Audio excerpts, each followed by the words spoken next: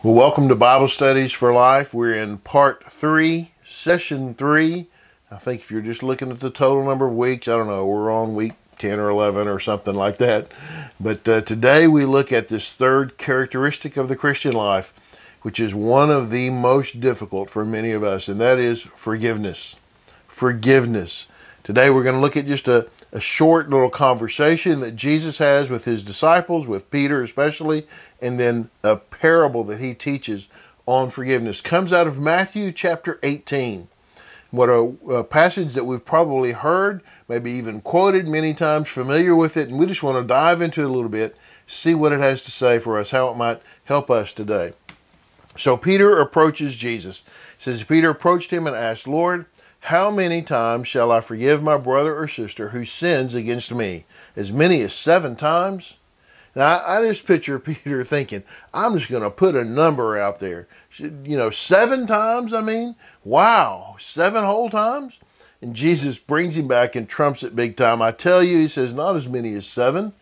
Jesus replied, and I think Peter went, good, 7, that'd be tough.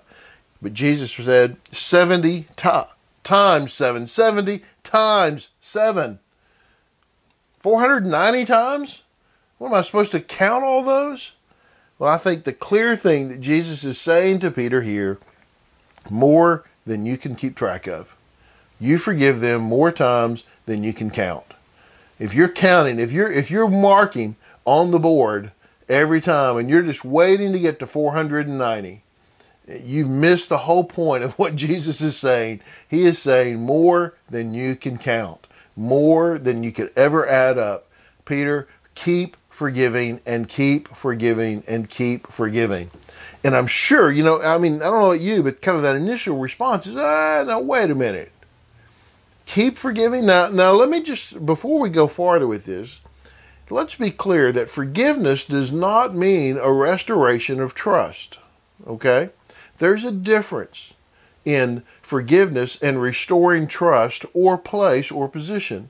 For instance, if somebody hits you and you forgive them and they start to take another swing, you can duck, In fact, you don't have to stand near them anymore. If they hit you 4 or 5 times, and doesn't mean I have to keep walking with you. I can find other people to be my friends. It doesn't mean that I don't forgive you, but I don't restore you to that same place or that same position or that same level of trust. Because trust is broken, trust has to be re-earned, right? So forgiveness does not mean that place is automatically restored. And I think oftentimes we miss this in church. We think if we forgive them, then we have to let them, everything has to be restored back exactly the way it was. And then if we don't restore it back exactly the way it was, then we haven't forgiven them. And that's not true at all. The truth is that, think about this. If a pastor does something to break trust within his congregation, let's say he has an affair. We see that, way too often, don't we? But let's say that happens, okay? And some minister in the church has an affair, and the church says, well, you can't be the minister here anymore. And some people in the church inevitably will say, but I thought we were supposed to forgive him. Well, we can forgive him, but just because we forgive him does not mean he gets to return back as if nothing ever happened. Forgiveness means I'm not going to hold this against you anymore, but it also means that the break in trust means that something's happened to break that trust, and I don't have to restore you to the place of trust immediately or ever even. Okay? There's a difference there. You have to re-earn that trust. And sometimes, depending on what it is, that can be a lot harder than other things, right? So we re-earn that trust in that place, but that doesn't happen automatically. And the fact that we don't trust somebody does not mean we haven't forgiven what they've done. And this is a very narrow line, okay? We've got to be real careful, and that's a hard thing. That tension, that pull is tough, but that's okay. We've got to live within that tension and hold that tension clearly. Okay, so Jesus now shares with them a parable. And you're probably familiar with this parable that he shares. He talks about this king that wanted to settle some accounts with his servants. So he brings in this one servant who owed a large amount, 10,000 talents, he says, and he didn't have anything. He couldn't pay it back. And so he says, well, we're just going to have to take everybody from your family. We're going to sell them all into slavery to pay your debt. And the servant, it says, at this, the servant fell face down before him and said, be patient with me, and I will pay you everything. Then the master of that servant had compassion, released him, and forgave the loan. Okay, so what we have, this story of the king that says, okay, I'm going to forgive that debt because he begs, right? He falls face down. Now, I want you to notice a couple of things, okay? Let's first look at, because in this parable we see the king as the father, is God, and us as the servant, right? I want you to look at the father's heart, okay? First it says, the master of that servant had compassion. He had compassion on him. He released him and he forgave him.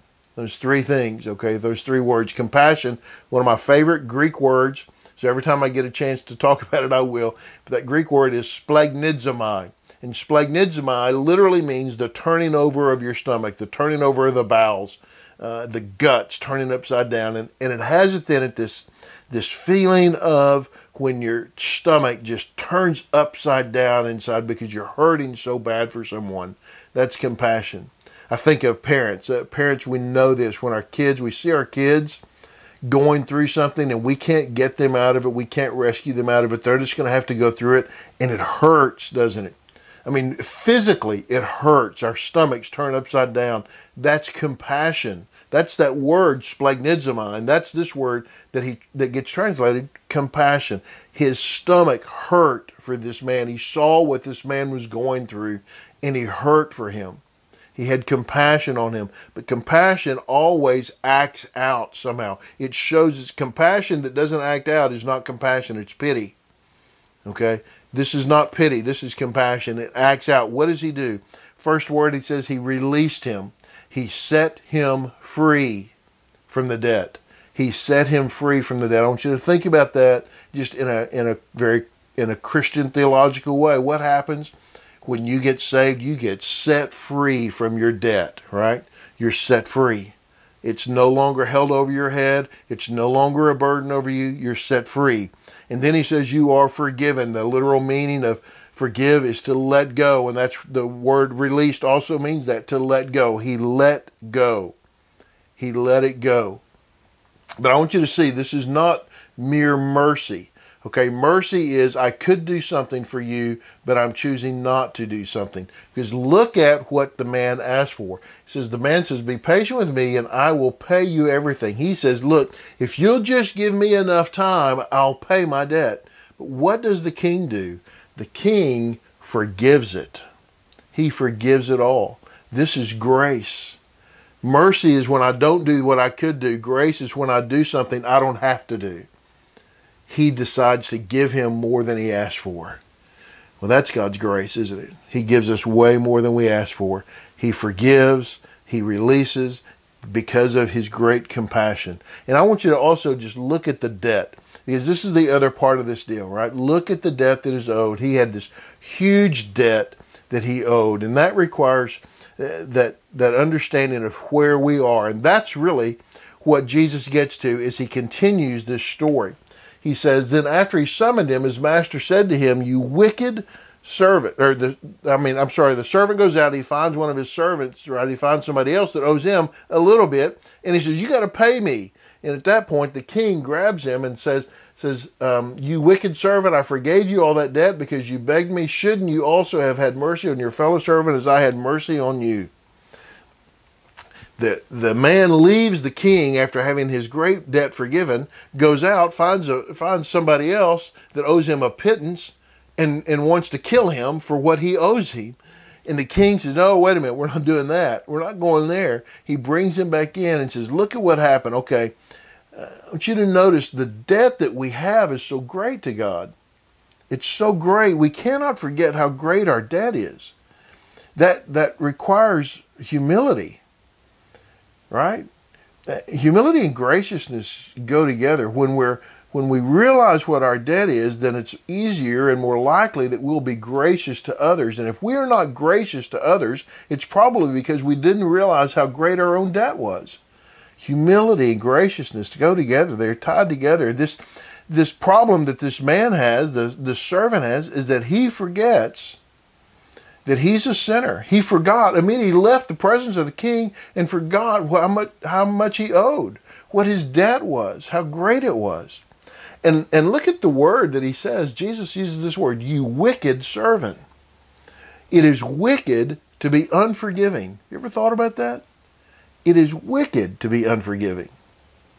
And I think that's a big problem today, is a lot of us forget. A lot of people have forgotten, or maybe don't realize, don't admit that they are sinners and that we've got our problems too. So we need to be gracious to others because God is going to be gracious to us. We need to be gracious to others. God has forgiven so much that we've done.